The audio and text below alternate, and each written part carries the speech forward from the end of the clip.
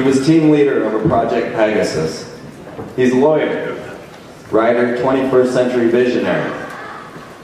Andrew is emerging a figure in the disclosure movement, leading a campaign to lobby the United States government to disclose such controversial truths as the fact that Mars harbors life, and that the United States has achieved quantum access to past and future events. Time travel. Andy's writings place him in the forefront of contemporary Mars research.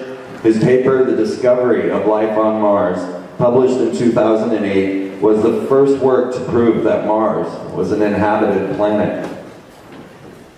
After publishing his landmark paper, Andrew found the Mars Anomaly Research Center Society.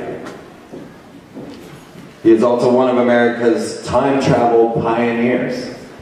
In the late 60s and early 70s, he was a participant in the secret U.S. time-space program, Project Pegasus, which you actually see on Stargate. He was the first American child to teleport and took part in probes to the past and to the future. And then working to utilize different forms of time travel for the Department of Advanced Research Projects, or DARPA. For 10 years, Andy has investigated his experiences in Project Pegasus on a quest to prove them and communicate them to others. Andrew's website is projectpegasus.net. Please welcome to Free Your Mind, the stage of great men.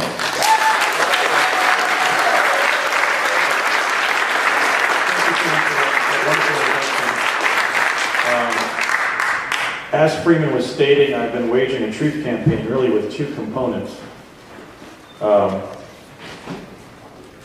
first has been my attempt to articulate my experiences in DARPA's Project Pegasus as a child in the early 1970s, so that the people of this country and the world know the truth of the matter, which is that the U.S. government secretly achieved numerous forms of time travel. By 1970, and I was one of the children that was brought into those activities for a number of reasons. And I presented that story when I last had the pleasure here of appearing at the Free Your Mind conference in April of 2011. The other major component of my truth campaign has been to establish not only the fact that Mars is an inhabited planet, but that our government, the United States government, has been sending U.S. chrononauts to the planet Mars since the late 1970s, and has established a secret colony there. And that's established not only on the basis of my testimony, but now 6 others who have come forward, and a few new names that I'm going to share with you today. Here's, in this image, we have one of the Martian life forms that I call plesiosaurs, because they're very similar to the plesiosaurs that were rife on this planet before the KT extinction event. Now, today I'm going to focus on my experiences, not as a child in Project Pegasus, but when I was at UCLA as an undergraduate in the early 1980s, and I was basically recalled into government service as one of the college-aged chrononauts attached to the CIA's junk room program.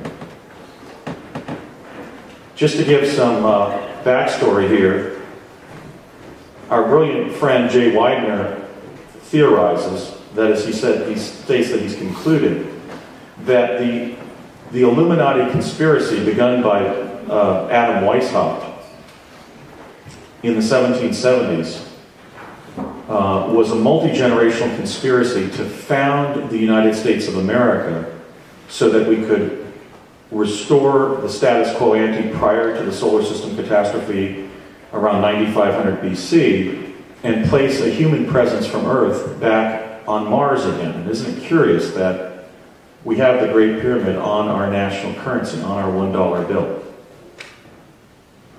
I would also note that we're living in a time that one of my fellow jumpers in the Mars jump room program of the early 1980s, a same-aged peer by the name of Barack Obama, who's currently clearly President of the United States, then using the name Barry Soetoro, was not only trained with us, but we were deployed operationally sometimes in the same jump room, sometimes meeting up on the surface of Mars, and that this individual has now twice been elected President of the United States, and the only public controversy that's been raised about his background is whether or not he's a natural-born citizen under Article 2 of the Constitution. In fact, he was a direct participant in the Mars jump room program of the CIA, and hence is a veteran of the secret space program. So, when I last appeared here, we were talking about the historical lag of 40 years and the fact that we crossed the threshold of time travel by 1970. Here we have a situation where this young Democrat president has been elected twice now by the American people. And we don't know really anything about him as a result of the sealing of his records.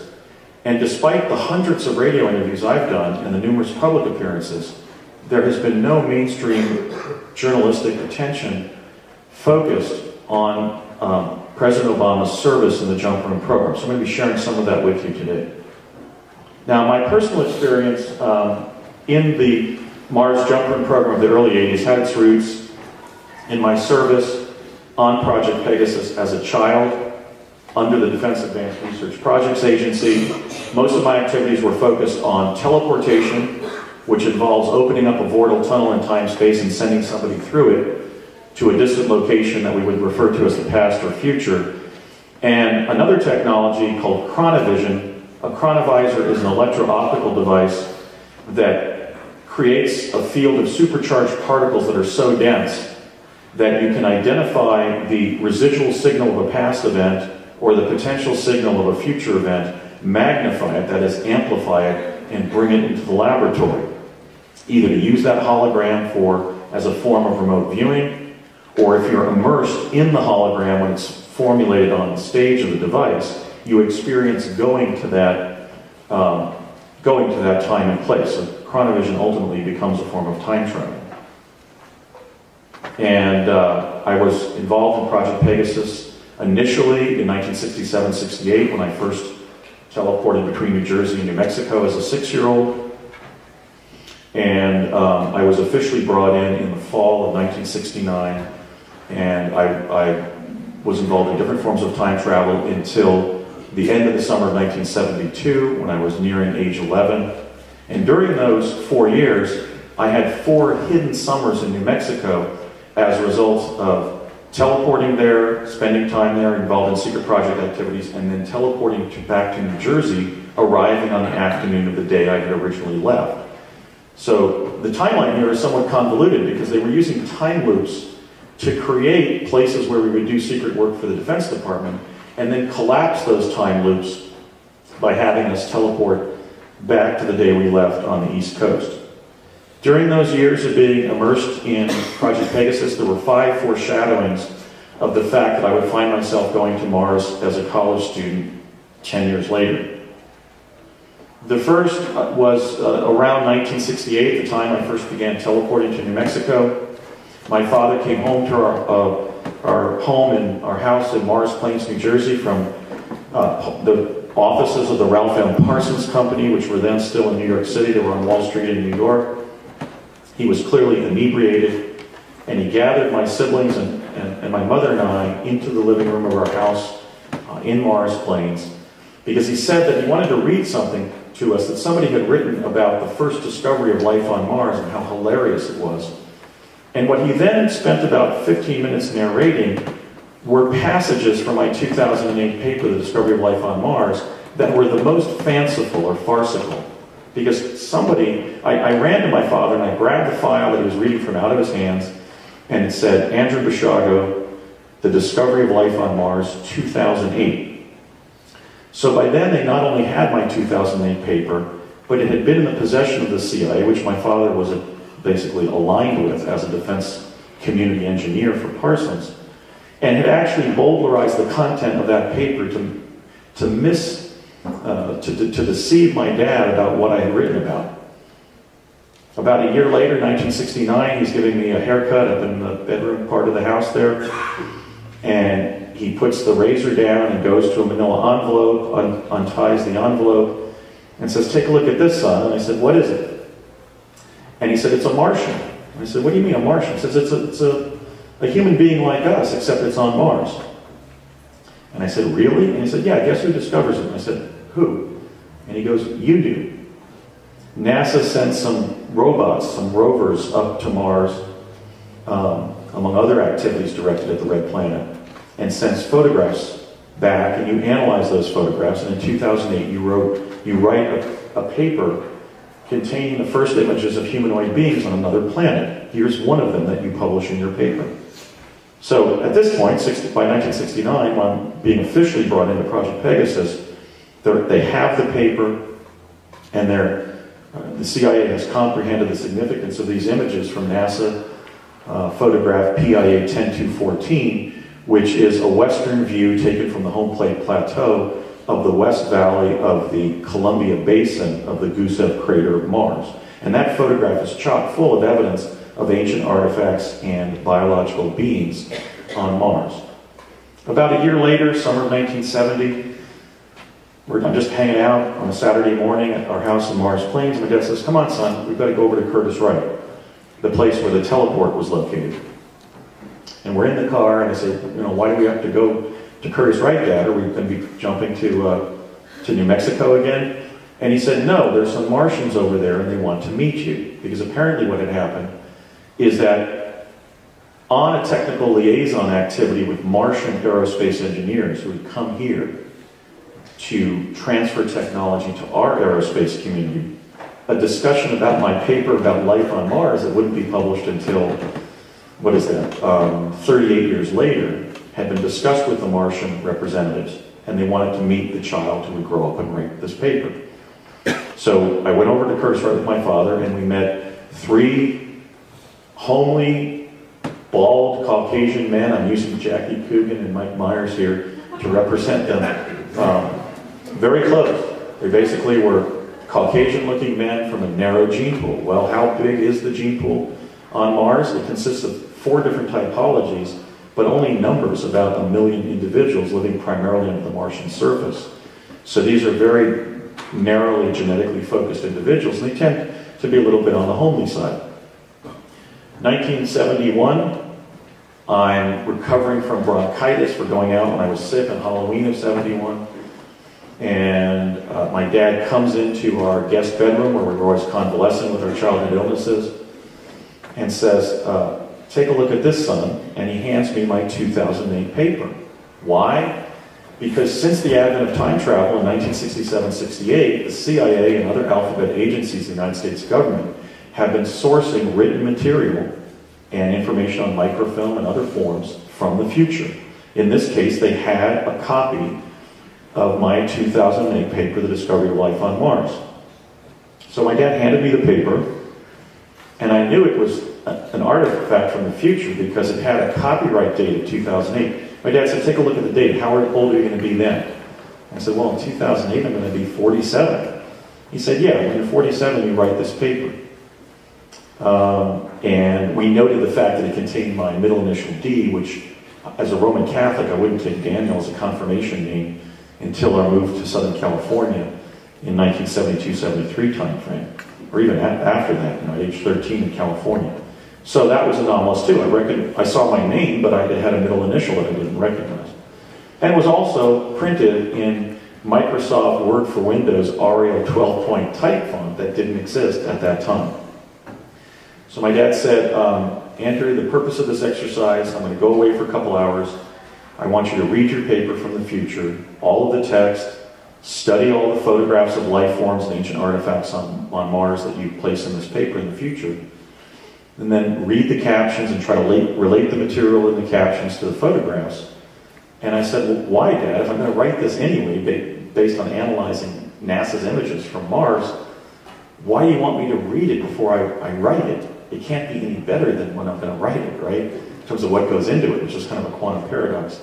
And he said, well, we think that's probably the case, but just to be on the safe side, when you do write the paper 37 years from now, 38 years from now, we want it to contain as much information about life on Mars as possible.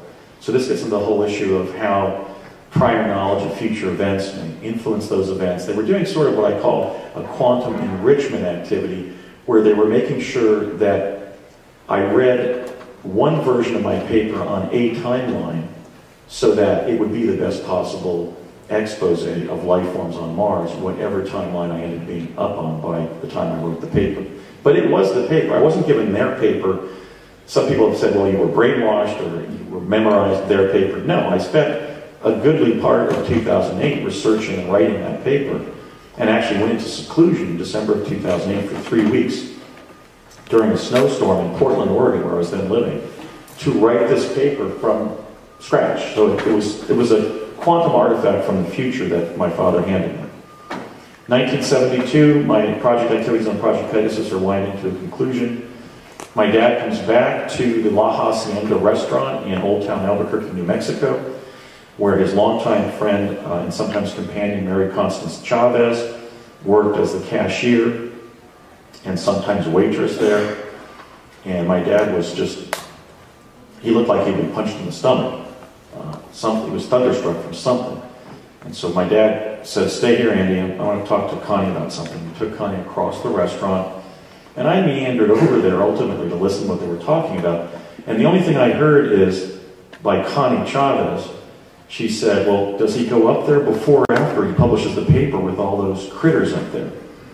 So apparently what had happened is my father, who had placed me in Connie's care there, sort of babysitting me at the restaurant where she worked, he had been in some kind of technical meeting with other Parsons engineers and the CIA people on the project and so forth, DARPA people, and apparently he had been told that some of the kids on Project Pegasus, including myself, were ultimately going to be teleporting to Mars. Because that is in fact what they were talking about, Mars over in the corner of the restaurant. Okay, so I leave Project Pegasus as just about the time I'm going, age 11, in fall of 72. I have an ordinary junior high and high school period in Southern California. I do my first year of college at UC San Diego, put an intercampus transfer for UCLA, and coming in the fall of 80. But in the summer of 80, my father announces to me in the household there in Chatsworth, California, he says, son, you're going to be going on a camping trip again this summer, but it's just going to be a father and son camping trip. And I said, oh really, where are we going, Dad? He said, we're going to be going back to Lake Siskiyou near Mount Shasta. Here's a very beautiful picture of Lake Siskiyou near Mount Shasta. And so, you know, next Saturday we'll be getting up really early and loading the boat and going up there.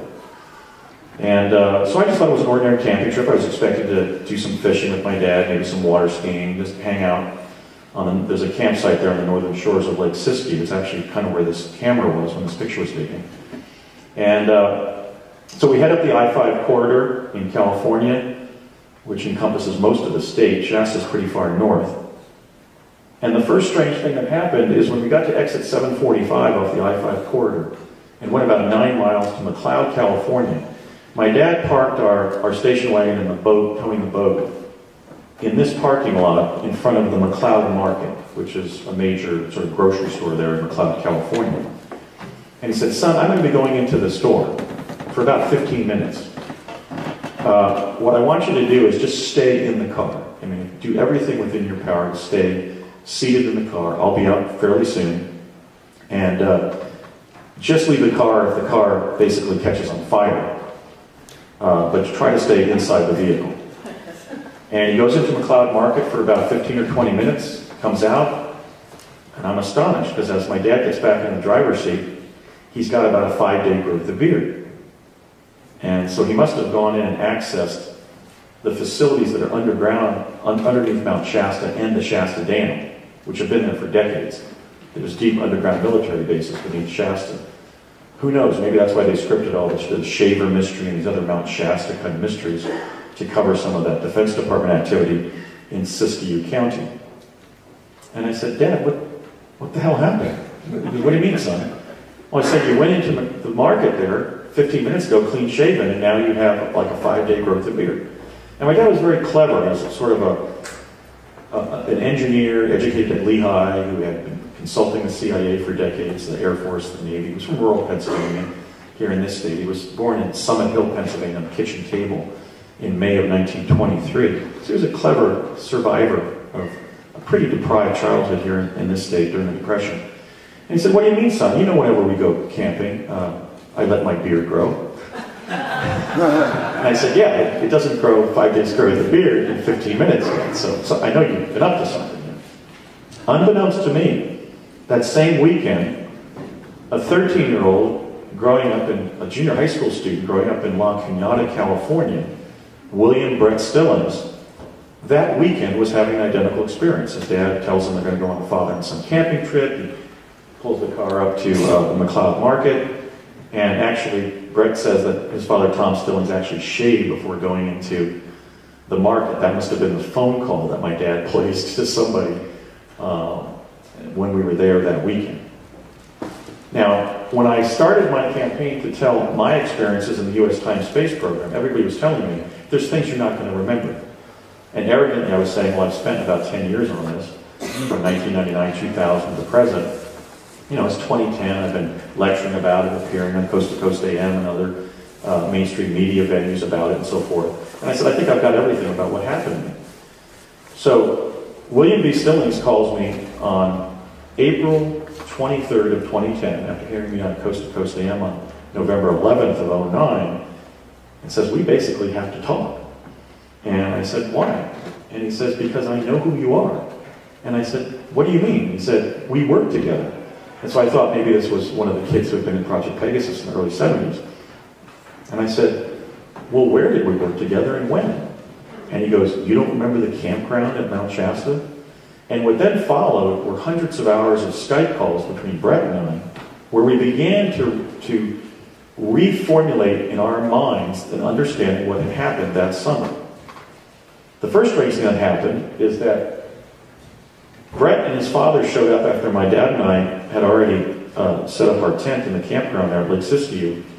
And then his dad came over to our campground and said to my father, he introduced himself to me and said to my dad, I'm not sure you know who I am, but we work for the same company. Well, that wasn't Parsons or Tom's employer, that was the CIA. That's some of that spook speak, you know, of the CIA being the company.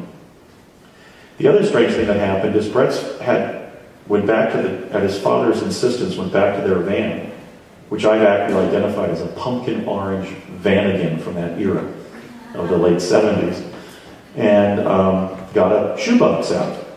And Tom Stillings took a piece of metal about this big and about that thin, about the length of a chalk eraser, and took it down above the ground and said, now watch this, Andy. And he said to my dad, I don't have to show this to you, Ray, because you work with this. And basically, as a result of reverse gravitic forces, or magnetic forces actually, this piece of metal hovered over the ground. So here we have this strange science lesson. I thought we were going to be camping.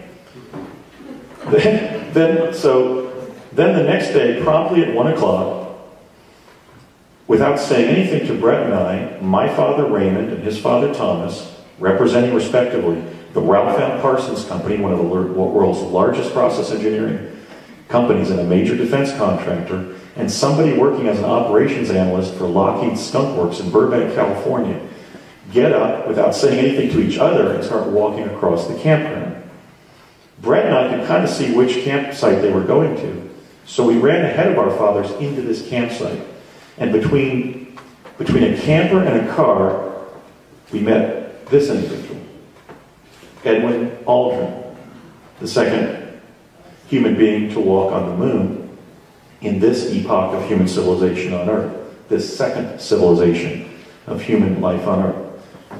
And he knows who we are. So at this point, again, kind of a little bit of an air of unreality is kind of dwelling here, certainly in my mind, I think in Brett's as well. Brett's highly intuitive. I believe he was ultimately involved in the jump rope program because he's a technical genius. So he's very right-brained. He kind of looks over me like, why is Buzz Aldrin at this campground?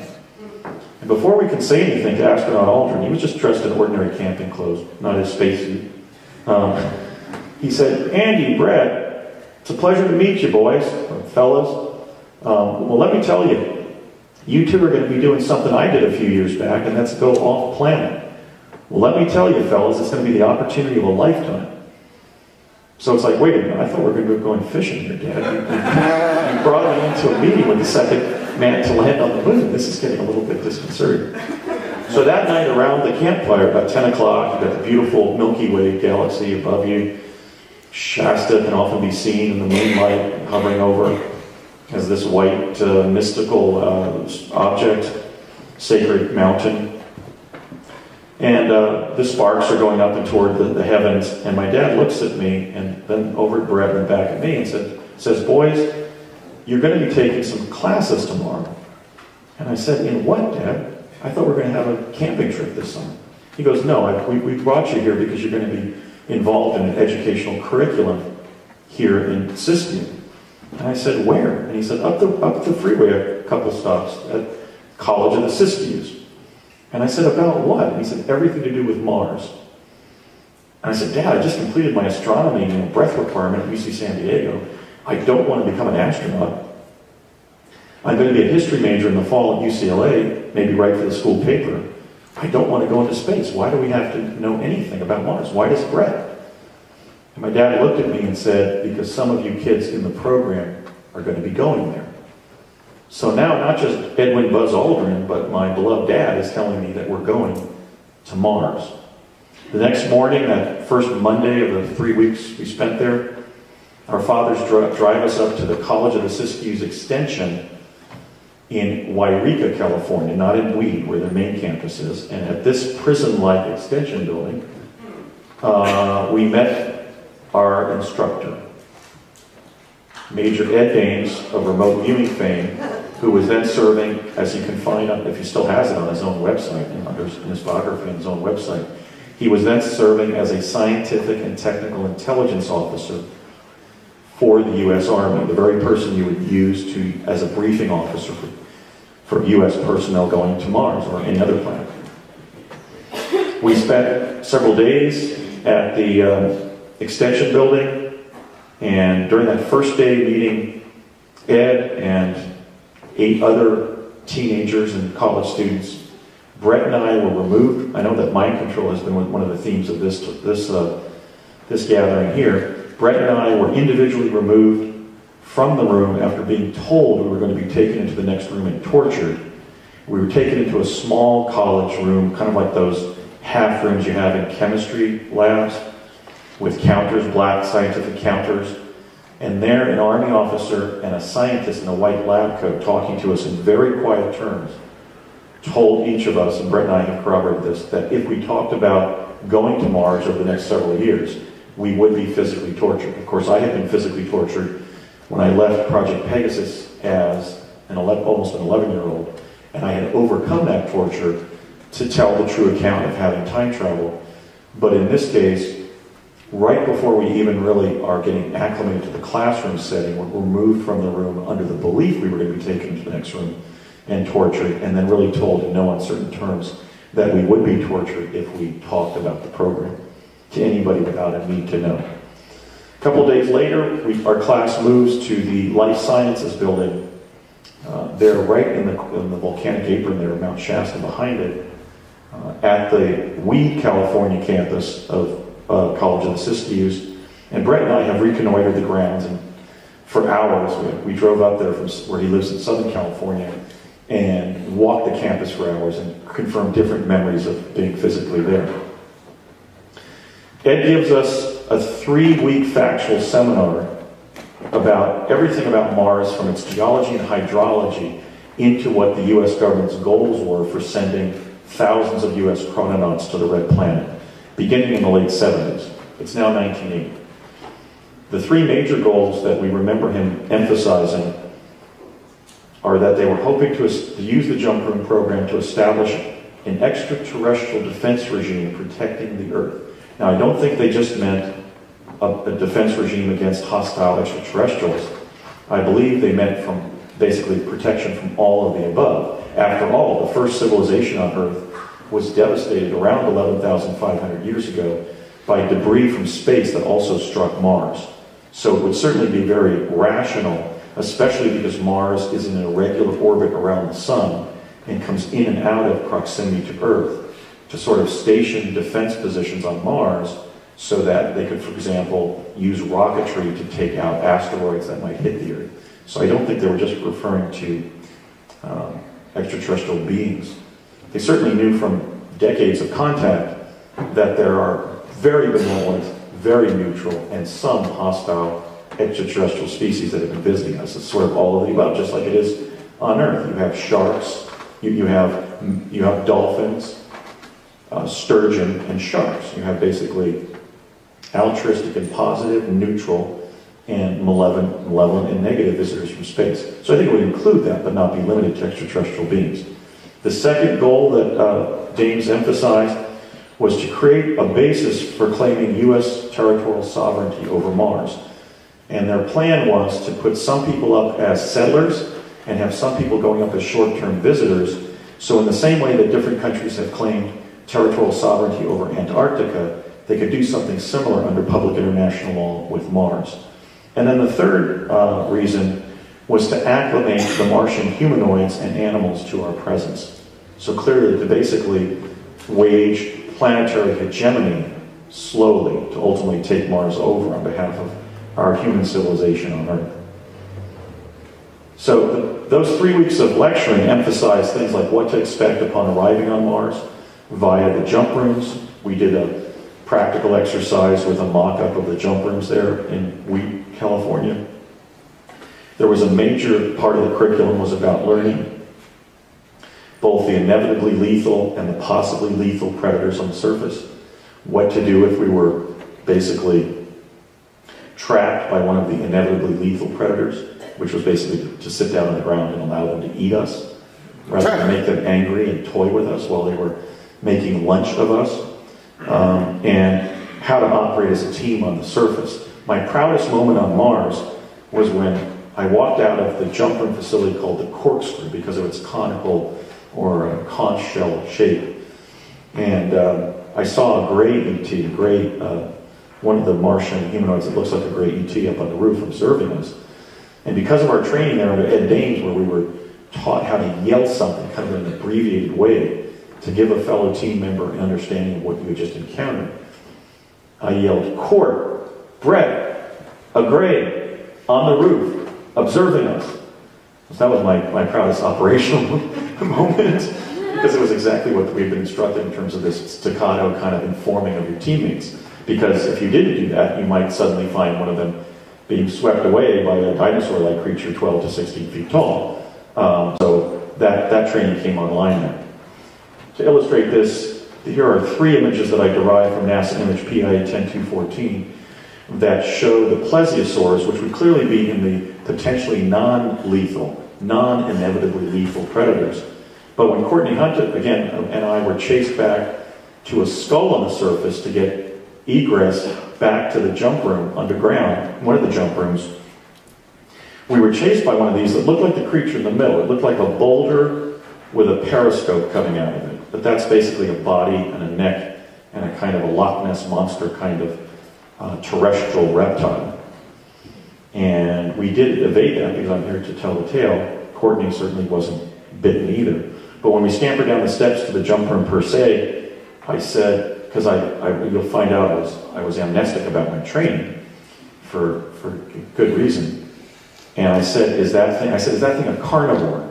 And he said, hell yes, it has teeth. It has jagged teeth all the way down his throat. Okay, so this would be one of the slower moving, but potentially lethal predators, just as if you could be, between a bear and its child, or go by, let's say, a grizzly bear or a puma, mountain lion will stalk humans on Earth. These animals weren't that fast. They were in the sort of second category of threat. But nonetheless, Mars is a desert planet that was severely damaged by the solar system catastrophe. Most of its ionosphere was blown off. It is deficient in oxygen.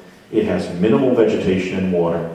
And it's a biome that consists of essentially 30 or so land species engaging in constant, moderate predation against each other. Very much like that biome that Captain Cousteau found on Clipperton Island, which is 1,300 miles west of Baja, California, where you have a mass die-off like this. You basically have a very flat ecosystem where different animals are eating each other, sometimes even cannibalizing their own species, and yet it doesn't collapse as a food chain or an ecosystem. Okay, so that's a taste of what Ed Dames treated us to in this 3-week seminar. We know that there were 10 teenagers enrolled. First, of course, the Honorable William Brett Stillings. I credit Brett with allowing my memories to come forward, because had he not, I wouldn't be here today talking about the jump room program. I was absolutely blocked on this set of memories as a college student, while during the last 10, 12 years I've been able to readily access my childhood experiences. So memory is not only imprecise, it's somewhat paradoxical. Memories are stored in different neural networks in the brain, some of which can be shut off, but the memories are still there. So here's Brett today. And again, the mechanical genius. Brett was such a prodigy with mechanical engineering that he was repairing television sets at age 4 without training. So, you know, I'm more of a scholarly left brain kind of personality. I think Brett was involved, and I say this quite sincerely, because they believed that if the jump room facility on Mars broke down, he would be able to fix it and get us home. So I do credit Brett with, you know, I really thank him for coming forward. I think we all can. The next individual that Brett and I and our later whistleblower Bernard Mendez agreed was one of our fellow jumpers was a young man from Hawaii named Barry Soetoro, who was then attending Occidental College in Eagle Rock, California. Today we know him as the 44th President of the United States, Barack Hussein Obama. The fourth person, including ourselves, that we've been able to identify as 5 of those 10 teenagers, had just entered the California Institute of Technology, Caltech, in fall of 1979, when I entered UC San Diego as a 17-year-old. This young lady entered Caltech as a 16-year-old. Regina Dugan was born on March 19th of 1963. So she had just turned 17 in March of 80, when she was the sole female out of those 10 teenagers in our class. And we got to know Regina very well as a friend and classmate. Here she is today, around our time, in a photograph that was taken when President Obama appointed her the 19th director of DARPA, the Defense Advanced Research Projects Agency, the very defense agency to give us time travel, as not only the 19th director in the history of that agency, but the first woman to serve in that prestigious position in the defense community. I like to say, well, in terms of the feminist dimension of this, of the history of this, at the time that Sally Ride was being lauded as a female space shuttle astronaut, Regina Dugan was taking the jump room to Mars. So this is just an example of the way that we've been culturally hurt by the abuse of official state secrecy, which is what we have to end, and which I will end if I'm elected President of the United States.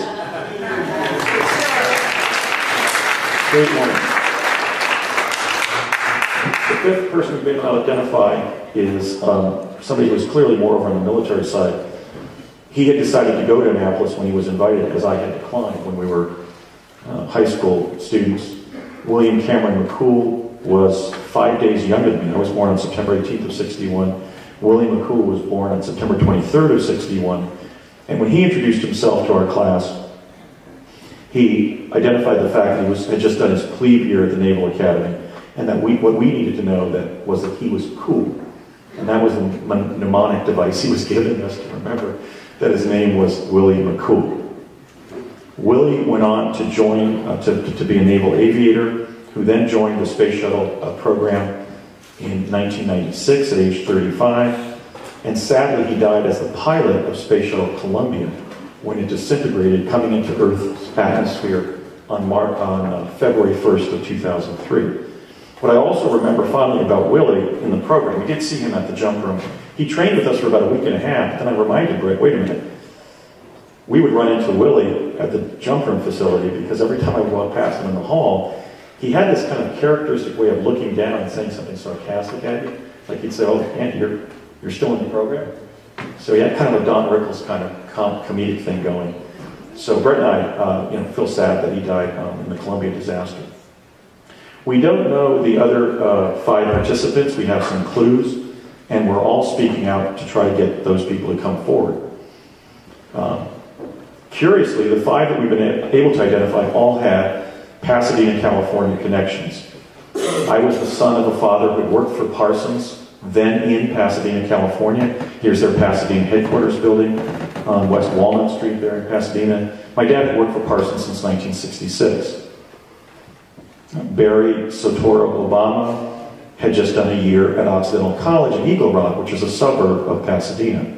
I mentioned Regina having just done her freshman year at Caltech in Pasadena.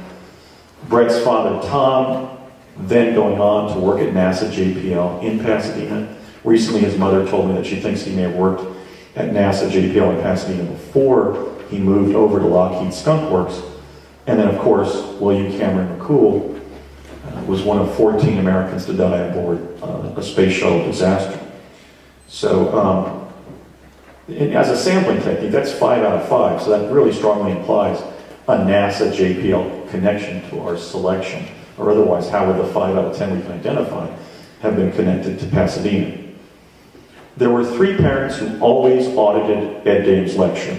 The first was my father, who had earned a BS in electrical engineering from Lehigh in 1951. He was associated with the International Electrical Engineering, I think it's exhibition or something like that, or ensemble. And I found the fingerprints of the IEEE all over the hidden history of U.S. time travel. He entered classified aerospace work in 1952, 3 months after the famous July 1952 overflight. In October of 52, he was approached at his place of employment by a military officer who directed him to report to Curtis Wright the next Monday to work on the ramjet engine. This would have been one of the responses to the ET presence that they found both at Roswell and possibly the Aztec crash. And certainly by July 1952, they had 9 flying saucers clocked at traveling at 7,000 miles per hour at Langley Air Force Base, hovering over our nation's capital, literally hovering over the Capitol building. So my dad basically entered clandestine engineering work in October of 52. He designed the metal alloy for the ramjet, for the fuselage and the wings and engine and so forth of the ramjet plane. And he, in the time travel area, I know based on his conversations with me that he had repeated Nikola Tesla's Vordel teleportation experiments when he was employed at the Edison Labs in West Orange, New Jersey from 1956 to 64. He explained to me one time how he was magnetizing these metal coils and doing things like dropping a penny or a pool chalk, billiards chalk through the cylinder, and sometimes it would come out too soon, too late, or disappear. And after I was on coast the first time, somebody who grew up in Montclair, New Jersey, described for me how in 1956 he found a 1958 penny in the street in Montclair. I said, hey, that might have been one of my dad's pennies that he sported 2 years back to the past by repeating some of Tesla's teleportation experiments. Tom Stillings had a Navy background. Many of us, and this goes to the civil rights dimension of our experience, it's my position that those of us who were conscripted into these defense projects, not salaried, not medically monitored, not given coverage under the GI Bill of Rights, not being given military decorations for moments of high heroism on another planet, were the victims of a per se violation of the 13th Amendment by the government, which bans, not just with state action, not just on behalf of the government, but bans private individuals as well from subjecting others to slavery and involuntary servitude, because that's what was done to these young people and children in these classified defense projects. So I'm speaking out as a lawyer who swore an oath of attorney to uphold the U.S. Constitution when I became a member of the Washington Bar on November 15th of 1996. This was wrong, it was criminal, it was unconstitutional, and as a result, these individuals have not been medically monitored. We have our own debts for our hospital care, for our education. We have medical symptoms that are not going covered by the military insurance system. And so I'm speaking out to get redress for this class of potential plaintiffs. That doesn't include me, but thousands of Americans are in this project. My estimate is that about 50,000 members of our generation were brought into these programs as children and young adults. And that's a lot of Americans. Some of them are amnestic about their service because brainwashing was being used on them. So something very sinister happened in the defense community around these projects. I'm not naive about that. I mentioned Brett's father, Tom, serving with Lockheed. He was also an engineer like my father. He had been a naval officer. We were told when we did our first jump to Mars that we'd become lieutenants in the Navy. I was told by Courtney Hunt of the CIA that when I got my Juris Doctor and had further educational attainment, that I had been secretly made a lieutenant commander in the U.S. Navy. But again, I've never seen my records. They've never confirmed it, and I've received 0 in anything from the Navy or any other intelligence agency or branch of the service. So I'm being accused of being a CIA operative or some guy who was a victim of Navy mind control. And my answer to that is, show me the money. I mean, I've been supporting my whole truth campaign around this information for 12 years with my own earnings as a lawyer in solo practice. And I mentioned Tom's NASA connection. Why do I know it was Barack Obama? Because I met him and his mom. It's the wonderful Stanley Ann Dunham. Stanley had been a consultant to USAID in Kenya and Indonesia, where she married in both of those countries. In the early 90s, she went on to earn a PhD in anthropology from the University of Hawaii. It is speculated, and there's a lot of evidence, that different journalists have published indicating that while working for AID, she was working as an agent for the CIA. And what I remember about Stanley is that she was very intelligent and very scholarly. And I can say that because she gave an afternoon lecture on cross-cultural communications in the event that we would encounter Martian humanoids and have to communicate with them. Excuse me. And she used examples from her marriages to a Kenyan gentleman and an Indonesian gentleman to illustrate some of her points about effective cross-cultural communication. This comes very close, actually, to her physical appearance. She was a little bit older than this picture when she was also auditing the class on behalf of her son. Probably the strangest fact about the jump room training class that I was in, and about the program itself, that for some reason they decided to put 2 future U.S. presidents together as fellow trainees and as fellow chrononauts. What do I remember of some of my interactions with Barry as we knew the president? Well, shortly after the program began, we were walking out of class at the conclusion of that lecture, that day's lecturing. And Barry came up beside me and made a very telling point. He said, you know, I really can't get my mind around the fact that they're asking us to do something that most humans have never done before. And I said, you mean, go to Mars? He goes, yeah, go to another planet. This is unprecedented. You know, they're telling us that the ancient civilization went there, and we're not the first. But we really are participating in something that's totally new. And I said, yeah, I can hardly believe it. It's amazing. Another reason that I know it was the president is that one time walking into class, we were talking again in similar terms. And I said, listen, man, what's your name? And he said, Barry. And I said, Barry what? And he said, Barry Satora. And I said, hey, man, our names are kind of similar. They're kind of similar cadence. You know, Andy Basiago, Barry Satora. So it was the president using his Barry Satora name. We know that he did use his adoptive, adoptive stepfather's name in Indonesia, because his kindergarten teacher revealed it to us with this photograph and this record from his kindergarten year, indicating that he was listed as an Indonesian citizen of the Muslim religion and named Barry Satora. There's also a notation on some of these documents indicating that Barack Obama was also referred to as Sobarka. He and his mother were fine people. People have obviously different political convictions about a sitting president. The way I try to describe Barry is he was not only intelligent, he was profound, he was highly considerate. I roomed with him for several weeks, and I would estimate that of the several thousand same-age peers I met when I was at UCLA for those 4 years, he would definitely be on the top of the list that I would draft to trust with the presidency. So I'm not speaking out to derogate the president. He's a fine individual. And I think it speaks well of our society that we selected him as our chief executive.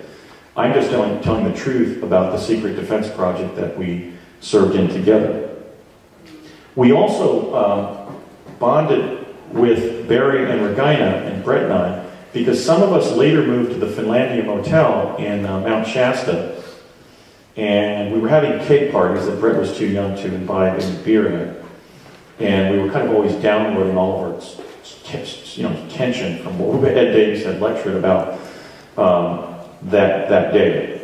And so that became kind of a social function where we got to know our fellow jumpers better. Now, why do I say that, at least on one timeline, they were having two future presidents train together and be involved in this program together? It's because when I was sitting with my dad behind me, and Brett was over on my right, and Tom Stillings, his father, was sitting behind him, Barry got up to talk to Major Dames. And Tom Stillings leaned forward and nodded towards Barry's direction and said, "Brett, how do you feel being in a Mars program like this with a future president?" And before Brett could answer and even point to Barry and say, "What do you mean, Dad? You mean Barry's going to be president?" My father chimed in and thrust two fingers in the aisle between he and I and Stillings, and looking at me with his eye twitching, which always happened when he was nervous, he looked at me and with utter seriousness said, "Two future presidents." Now, thank you. This is very complex. I'm not saying this to get elected president.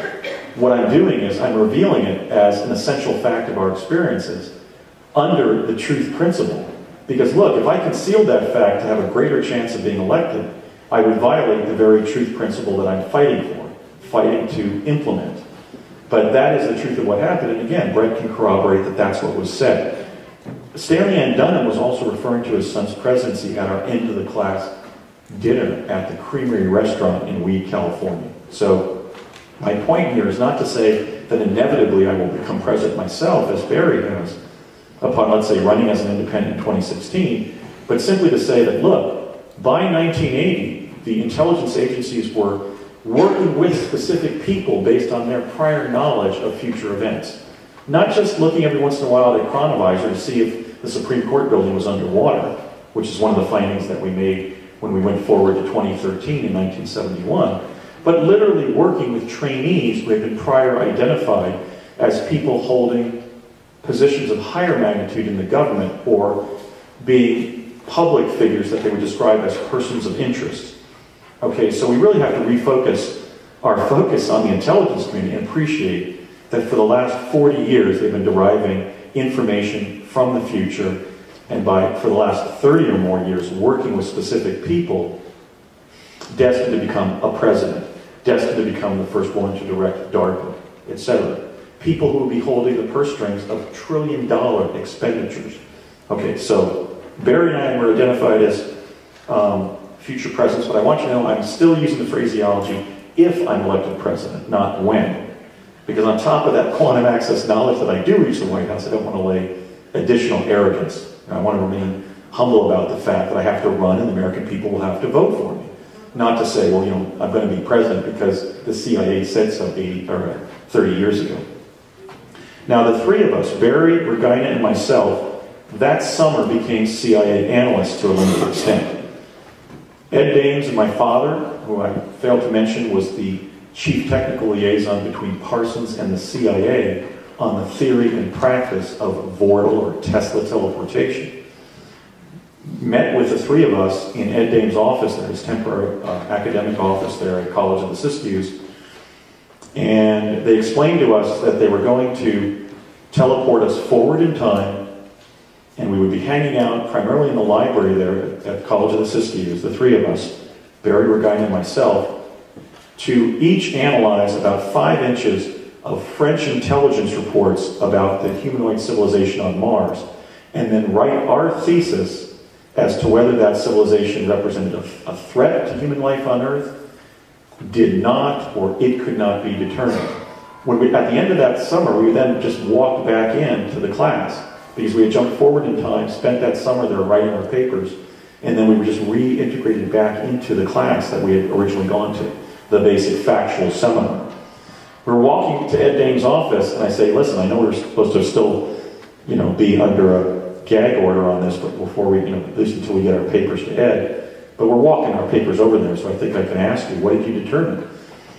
I said that I thought we were projecting our fear from our hegemony against another planetary civilization.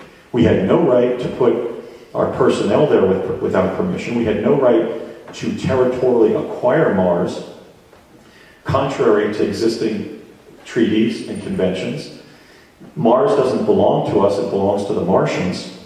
And I was troubled that the data, that the 25% of the French data that I can make sense of, as somebody who had done 2 years of junior high school and 2 years of high school French, but remembered about 25% of what I'd been taught, I said, it's clear to me that this is just, we're just projecting our fear and paranoia on the Martians. And Regina got adamantly angry at me and said, what about the incident in one of the reports where 2 of our astronauts were stranded on the surface of their planet, and they promised to rescue them, but then reneged, and our astronauts died? And I said, well, do we do that for extraterrestrial visitors? I mean, are we not invading their planet? Why should they try to rescue astronauts or chrononauts from another civilization in their solar system? Why do they have an obligation to rescue our personnel? Have we asked them whether we can build these jump rooms? Have we told them how many humans from Earth were going to be jumping over a certain period of time? But she believed that it showed that they were untrustworthy. And I asked Barry, so Barry, what do you decide? And he wouldn't even talk. He didn't even say anything. And I think it's interesting that he reached the presidency first, because that's one of the issues we're going to have to confront in our culture, which is the pressures towards conformity are so great now in our political culture that people who are playing it the safest are becoming our presidents. And I don't mean that to fault Barry, but think of George Washington. You know, here in beautiful historical Philadelphia, your mind starts going back to Franklin and Jefferson and Washington and Cincinnati's. 4 horses shot out from underneath him during the Revolutionary War. 4 musket balls in his personal cloak. I mean, Washington was lucky to reach the presidency after the Revolution. But Barry wouldn't tell me what he had decided in his thesis when we were walking over to turn them in. And then if you look, there's also been a pattern where in the Illinois state legislature and in the U.S. Senate, he was again playing it safe by not voting. And he reached the presidency. So again, I'm not saying that to fault Barack Obama. I'm saying it because I think that's a major social crisis we have. That those who are playing it the safest are reaching the leadership positions in any organization. Let's say in an oil company or an HMO. Because they don't create enemies, they don't create a reputation for being a troublemaker. So we're a lot less healthy a society than we were at our founding when a risk-taker like George Washington was president than we are now. So there's just an example of a little sidebar in presidential history involving the Obama administration and our time in U.S. history. The next summer of '81, I'm introduced to a man that I used the image of Mike Roman, who was that man that they thought was Gordon Campbell at the Robert F. Kennedy assassination site on June 5th of 1968 at the Ambassador Hotel in my hometown of Los Angeles. But that's not the man I'm using this to represent. I'm using this to represent a CIA agent named Courtney Maurice Hunt. He was from the Hunt family of Orange County, California, not of Texas, meaning that he was a cousin of the Watergate and JFK assassination participant, E. Howard Hunt. Courtney was a very scary guy. He was CIA to the core, and you really couldn't ask him a difficult question that he would answer. And when he didn't answer a question you asked him, he looked at you like he was going to kill you. So young men like Brett, Barry, and I were put under some of these CIA people for additional training in summer of '81. The first thing that Courtney M. Hunt did is he took me to Cal State University Northridge, and he showed me how to use the respiration device that I took and then discarded during my first jump to Mars in July of 1981 as a 19-year-old. He also took me over to Lockheed Skunk Works, Tom Stilling's employer, over in Burbank, California, and I took part in this exercise where I learned to always be wary on a 30-second basis of possible predators around me,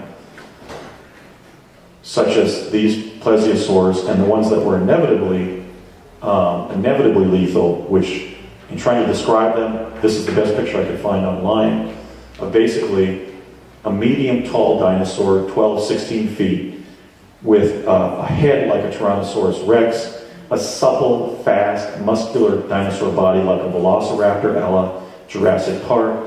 And when these creatures were in our immediate proximity, let's say from where I'm standing to the columns in the back of this hall, we knew that we had pulled the wrong card and that we were toast. So, nonetheless, they equipped us for the smaller predators with a photo flash gun that I was given. It was in a locker there at the jump room facility on Earth, and I'd always put it in my belt. It had a heat a stun, and a kill mechanism on the top, and the watchword was, when lighting somebody else's cigarette, do the right thing and put it on heat. Because if you put it on kill, for example, you would incinerate your jumping companion's head. So we did a couple exercises there at college at Basiago about doing the right thing and putting the gun on heat and not kill. But even at stun, even at kill, we couldn't kill the most vicious predators with this gun. I was also given a cyanide capsule to take in the event that I had no exit.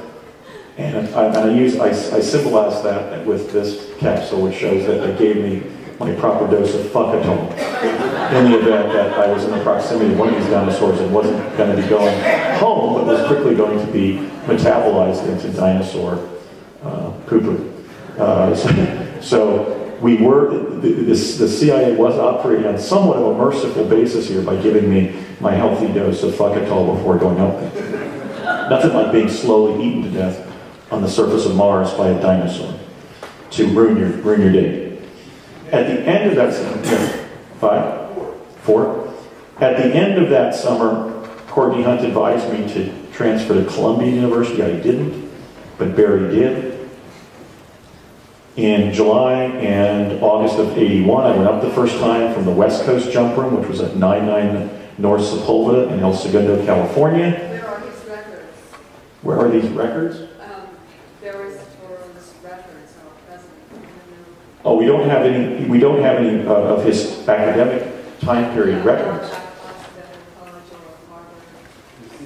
They're sealed. All those records from school are sealed, and it's my position that they're probably sealed to hide his involvement in secret defense work and CIA surveillance in other countries, such as when he went to Pakistan in '81. But may you permit me to finish, because I'm a little bit pressed for time, but can we pick that up, like at the plenary, if you'd like? First time I go up, I come out of a skull, and there's some people there. I think Regina was there. And then the second time I go up with Courtney, we go over to a cottage and interacted with a man. Ultimately, I was given a